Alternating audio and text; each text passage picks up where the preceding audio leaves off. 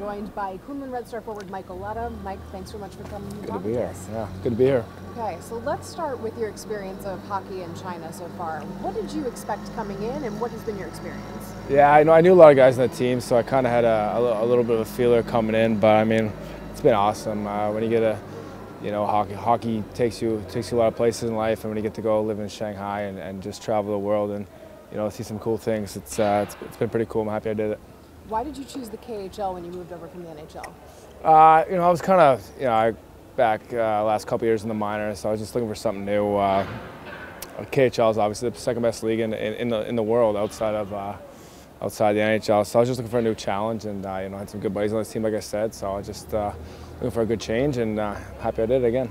And aside from the obvious, like the size of the rink, what are some of the differences that you've noticed in KHL versus NHL play?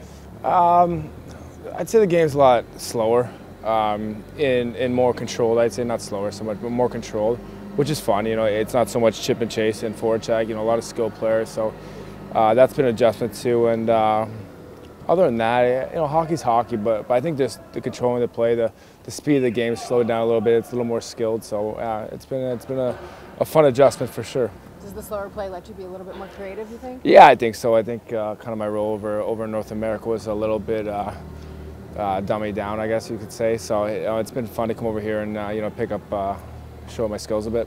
Let's talk a little bit about that time in North America. You obviously were in that Caps locker room. They're Yeah. Stanley Cup champions. What was it like? Yeah, that was awesome. I was so happy for those guys. The changeover from when I was there a few years ago to when they won, the core was still there. A lot of the guys were still there. So that was, I remember watching. I was in Washington actually when a week after they won. So just talking to the guys, they had a great experience, and I was so happy they kind of got over the hump and did good there. So really happy for those guys. And what was it like being under Ovechkin's leadership?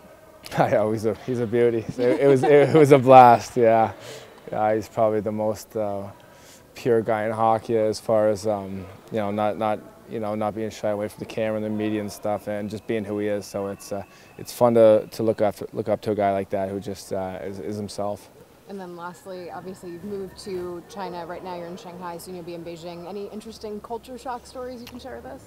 Oh, I don't know. I mean, just I guess the craziest things, just the crosswalks in Shanghai. Just you got to keep your head up because there's scooters coming one way, cars coming the other guy. So that's probably the biggest thing. The food's where we live is pretty westernized, so it's not too much of a culture shock. But we've had some times where we got to do a bit more exploring. So it'll be fun. All right, so that's good practical advice. Watch the crosswalks. Yeah, exactly. Yeah. Well, thanks for taking the time Great. to chat, and thank you for tuning in. Cool.